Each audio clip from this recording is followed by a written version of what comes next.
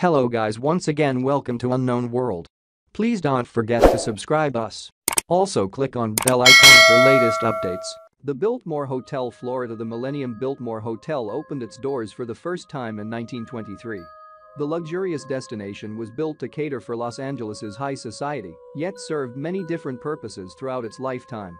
The Millennium Biltmore Hotel hosted the Academy Awards from 1935 until the beginning of World War II, when it was repurposed as a facility to serve soldiers on leave with rest and recreation. The stunning hotel's interior has also made appearances across the small and silver screen featuring an Entourage, Fight Club and the Slimer scene from Ghostbusters, which seems fitting for a building with such close links to the paranormal world.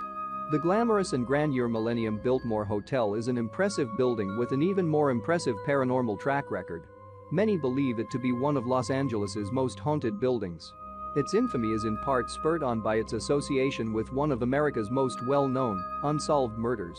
Shortly before her death in 1947, Elizabeth Short was sighted at the Millennium Biltmore Hotel's bar.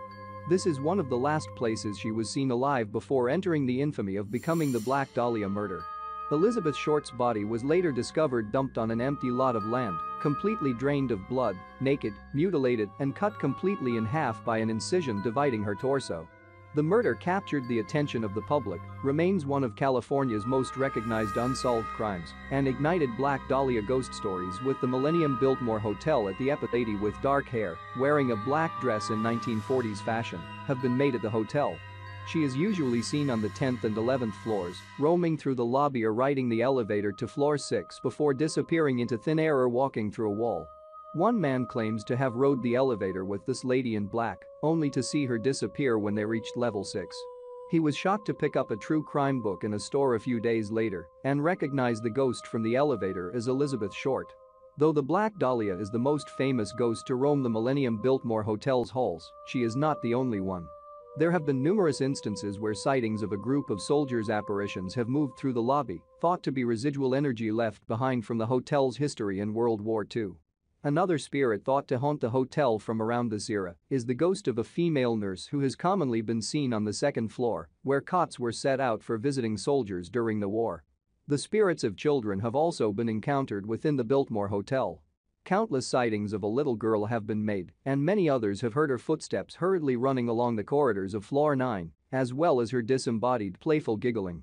Another more disturbing apparition of a child is rumored to occupy the roof of the hotel. Some reports exist of people who have seen the ghost of a little boy on the roof who has no facial features present.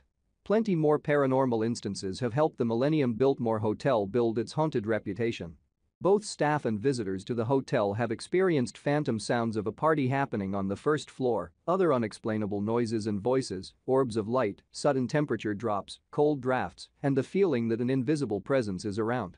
It's no wonder why countless staff have refused and fear working late shifts at the hotel.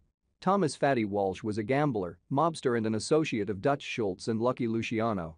In March 1929, Fatty Walsh was murdered in a hotel room in the Biltmore Hotel in Florida. He now reportedly haunts the 13th floor of the Biltmore Hotel. That murder yielded a lot of ghost rumors over the years. The 13th floor suite where Walsh was murdered is one of the most active areas in the hotel. Many witnesses over the years have reported they entered this elevator and hit their floor's button, but the elevator proceeded to ignore this and instead took them directly to the 13th floor. They all report that the doors opened to this floor's suite and then just stayed open.